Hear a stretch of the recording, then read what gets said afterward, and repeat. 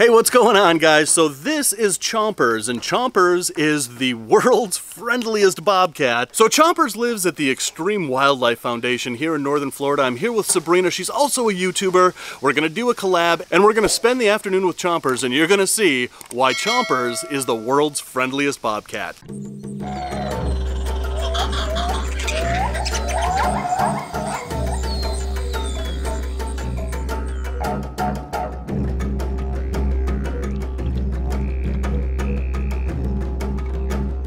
So this is Chompers. This is not only the friendliest bobcat in the world, but this is my favorite bobcat in the world.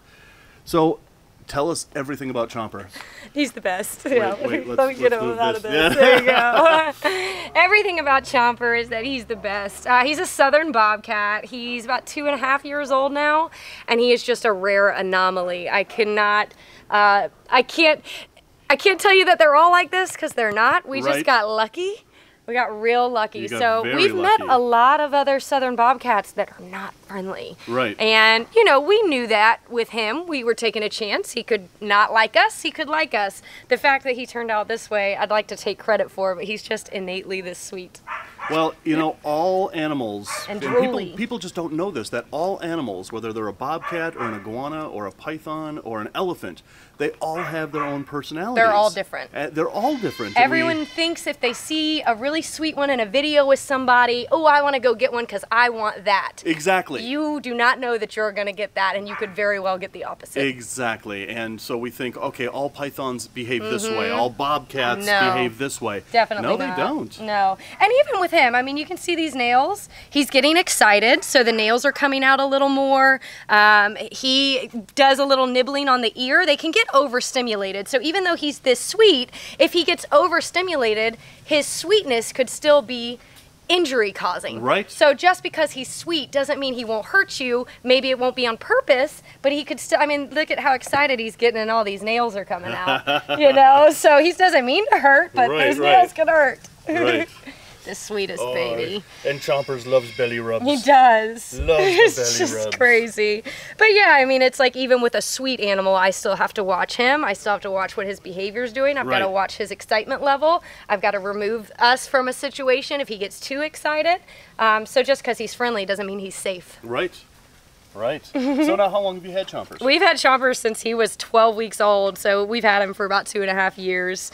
And he's just been a complete joy from day one. You know, we got another bobcat at the same time, and she's not near as friendly. So it just goes to show you, we raised them both, you know, around the same people, the same way, and one turned out like this, and one turned out where we can't even touch them. Right. So, you know, people see Chomper and they think, oh, I want a bobcat. And it's like you might get a bobcat that eats your face off. And that's what I wanted to talk about was, I mean Chompers is like, we didn't know. Like a house cat, yeah, you know? we didn't know he would be like this. Right, he's just as friendly as a house cat, he is, but a lot stinkier. Right. Pees on everything, scratches up everything, still likes to chase small dogs. He does great with our big dogs, small dogs, cats. He would eat them, you know, so he's still a bobcat. He still has got all those natural instincts. We just got very lucky that he's a rare anomaly that's just people friendly. Absolutely. And yeah, I mean, people will see this and think, I want a bobcat as a pet. They do. And no, I mean, these aren't pets. I struggle with posting him because he is so friendly that it makes people want one. And so it's hard to share him with the world, but then also protect people and make them understand you will most likely not get this if you get a bobcat. Exactly. Not to mention that even he can have his moments when there's food involved, or if I'm making him do something he doesn't want to do, that I have to respect what he's capable of. You know, so yes, I like to share Chomper with the world, and you know, he's so special. You want everybody to meet him, but you also want to give them the accurate expectation that this is not normal. Right. And then you can see the back of the ears. They've got that camouflage, so that is designed to look like ears from the back. So in the wild, it basically would make something from behind them think that they can see them. So they are less likely to be attacked from behind because something will think that they're looking at them. Yeah, those look like eyes if you're, you know, seeing that through the woods or something. Yeah. Absolutely. No! I told you. I told you. See? I told you. I'm not going to be able to get it back. Oh, no! I told you I would not be. Grab the windsock right off my I told you mic. if he gets something, I can't get it back. Chompers, can I have my windsock back? Can I have my windsock back? Yeah, he has got that. He ain't going to get it back. Uh-oh, I need that. Chompers, come here. I grabbed my windsock right off my mic. Now see, if it were a house cat, we could get it back. Right. Chomper back. Come here. Chompers. Got it. Nice. Oh, thank you. It's just, you know, I mean, It might be punctured. It's still good. It's just a little, you know, wet and, you know, spittled upon, but it's still good. All right, so we're going to film the rest of this episode without the windsock on my microphone. Come here, Chomps. Come here. Come here. I forgive you, buddy. He's like, I don't care.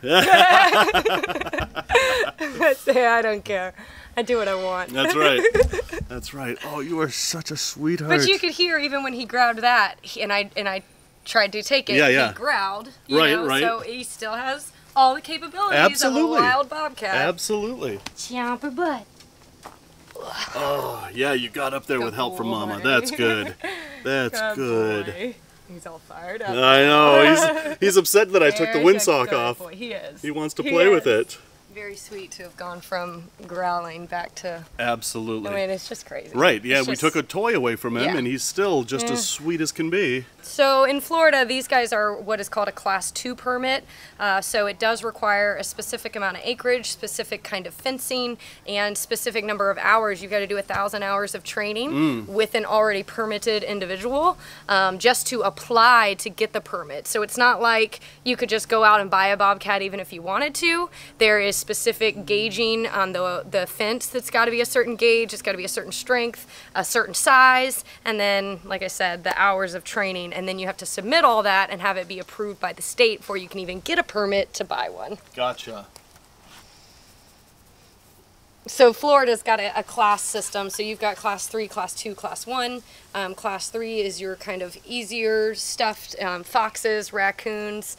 There are some things that are Class 3 that probably shouldn't be, certain types of primates. And then Class 2 is kind of your medium-sized cats, other types of more dangerous primates. And then Class 1 is your lions, tigers, bears, oh my. Yes, exactly. All right, so, you know, you just can't go out and buy a bobcat as a pet, obviously. No, and you shouldn't. Even if you live somewhere that you can, you shouldn't. Absolutely. And it's not just the permit system, it's the care. It's the care. We have this entire enclosure here. And this is just step one of the enclosure. Right. We've already got plans to expand. We're always trying to find new things for enrichment, things that he can climb on. I'm always putting new toys in here. These, that you're tripping over? I am. I'm tripping over toys. These both had little, you know, bouncy balls attached to them. You can see what they do to them. This is what they could do to your face. So, you know, it's like, yes, you can build them a big, beautiful enclosure, but you still have to provide enrichment. Absolutely. You can't just say, oh, he's got a big, beautiful enclosure, he's good to go. No, that enclosure still gets boring if everything stays the same. So we're always, I mean, he likes social interaction, so we do a lot of that. Is interaction a word? Interaction. Yeah. Everybody knows what we mean, hopefully. So he likes social interaction. That's a type of enrichment for him. We're always doing new, you know, big dog toys and things like that. He does have a friend that he spends time with because they love each other. Yeah. But yeah, I mean, and then let me tell you about the poop and the pee that this thing produces. Yeah, because it is he's a big animal, strong. And therefore we're gonna have, you know, very smelly. Their pee is very strong. He will mark us occasionally, so you always gotta watch out for that. Yeah, don't, you chomps. You can see how this is all kind of scratched from you know, just wanting to scratch his nails. Right. So yeah, I mean, there's a lot. Oh, he just sprayed me. Did he mark you? He marked me. I didn't mean to speak it into. I'm part of the clan now. That's great. Okay, spoken into existence. Apparently, Chompers now owns me. Let's not do that again, Chomps. You like shoelaces too. Yeah. Watch him. Watch him. Hey, put that butt away. Chompers, put the butt away. Chomper butt. We also learned early on with Chomper that he prefers to poop in water. We do a big poop bowl, and then he has a drinking bowl that is kind of hung up a little higher so that he can't really poop in it. It's not fun to change. No. It's very gross. So yes, he's beautiful and all that, but all the things that go with him are not always beautiful. Absolutely. And you know, people need to know that before Yeah. they see a cute, you know, bobcat like this who's so unbelievably friendly that, you know, there is a lot of responsibility that comes with this. Including busted noses. There you go.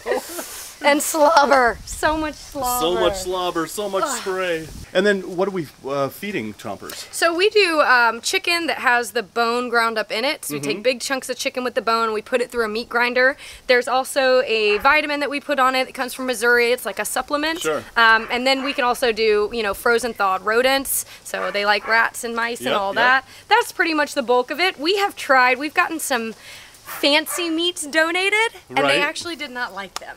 Oh, really? So, like filet mignon, they have no interest in, but that raw chicken with the bone seems to be what they prefer the most. Oh, that's kind of interesting. We like the bone for the calcium and everything that they get from that. So I enjoy that they have the bone mixed in there, and then obviously the supplements as well. Right.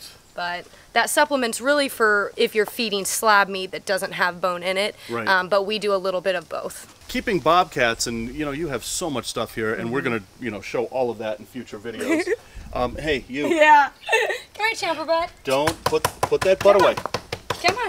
Put the butt away. Hup, hup. Good boy. All right, That's fantastic. a good boy. Good slobbery boy. So we were talking about the enclosure, and so, you know, it's not just enough to feed them, care for them, give them enrichment. You know, to build an enclosure like this outdoors, it's really easier expensive. said than done. Right. So everybody says, oh yeah, I'll get one and I'll build them a big outdoor enclosure. Okay, that sounds great. That's so easy to say and it sounds awesome.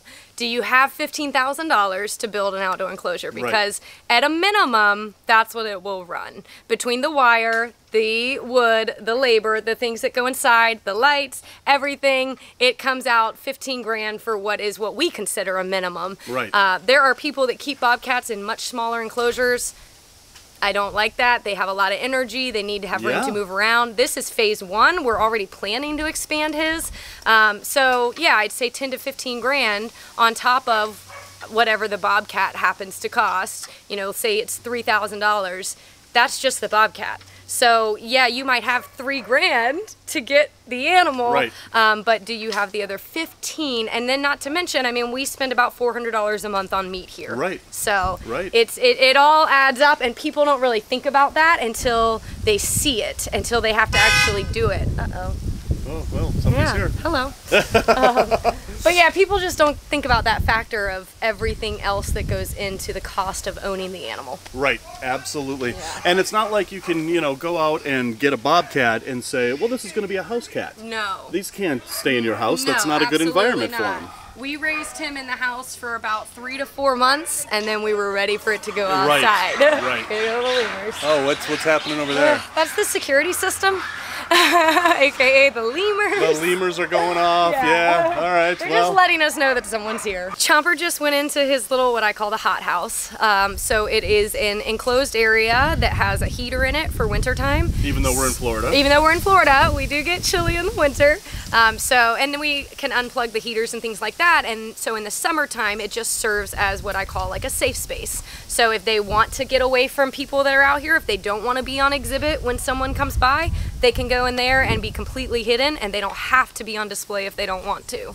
I think that's a big part of the whole exhibition world, is that it needs to be on the animal's terms. Right. So luckily Chomper enjoys it. He's always out. His roommate does not always enjoy it, so she has a place she can go and hide. That's fantastic. So guys, I just want to thank Sabrina for having me over once again to play with my favorite bobcat in the world. You know, as tempting as it is to have these guys as a pet, they are just not really good pets. They're awesome animals. They are awesome to work with if you have the experience and the capability to care for them properly. And guys, there's lots more animal adventures coming up, so hit that subscribe button when you do hit that bell so you never miss an upload. And until the next animal adventure, love the planet and rattle on.